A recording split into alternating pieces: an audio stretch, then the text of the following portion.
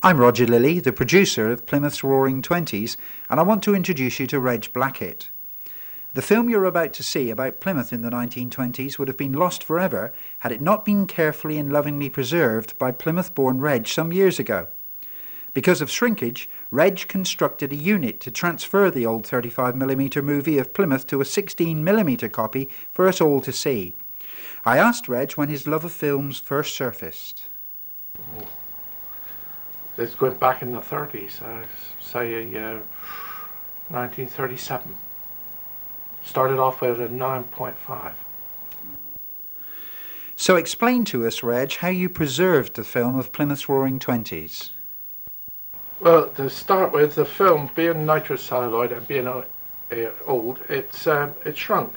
It won't go through a printing machine, nor would it go through a projector, right, without quite a bit of damage. As you can see, the film is already showing signs of damage, but the picture quality isn't bad at all. You see, and to save it, it would be to transfer it to 16mm. Well, they said it couldn't be done. I don't think they wanted to touch it because the risk of fire and that was in it, you see, with it being nitrocelluloid, and they didn't think that the subject matter warranted it. Well, it's a kind of a Heath Robinson adaptation.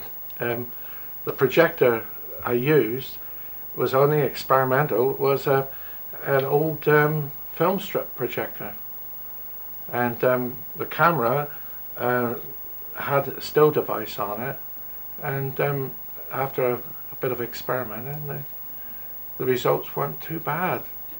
Well, each item, say, or an item could be about 200 foot in length. That's somewhere around about 3,000 photographs, and each one has to be photographed separately and lined up to try to take the jump out of it. But you can't get rid of all the jump. If the film is really bad, the jump is still there.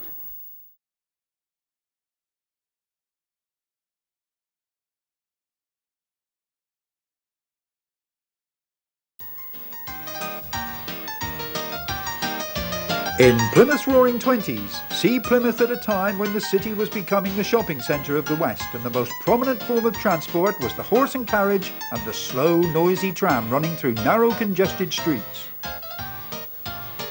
Join the 7 o'clock regulars as they meet in the morning at Plymouth Pier for a dip in the sea. If you want to join their club, you must parade from the pier to Tinside, an initiation ceremony. If the water's cold, it's too bad.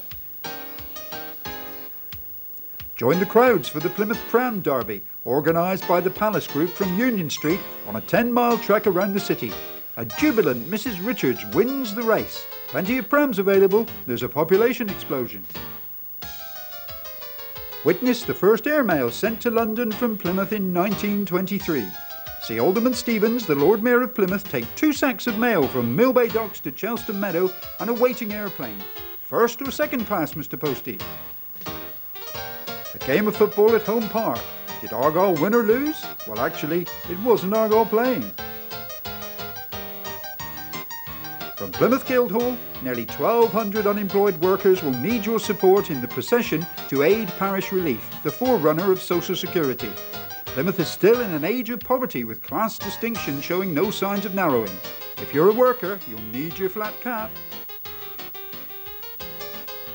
Affectionately known as Mr. Pottyfield Potts, the 25-stone landlord of the No Place Inn leads the King Carnival in the late 20s. His queen is Mrs. Main, landlord of the Granby Vaults. Were Devonport people always like this?